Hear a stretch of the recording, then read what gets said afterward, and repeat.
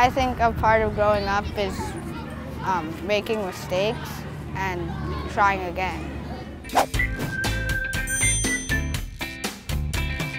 Because mistakes are okay and you learn from them. You can always change it back to something else, or you can turn it into something else. Because you could just try again. Like in NASA, there's been so many explosions from rockets that people know what they did last time that they don't do this time. If I really tried and I failed, that's okay. You get to make it again, which is kind of fun.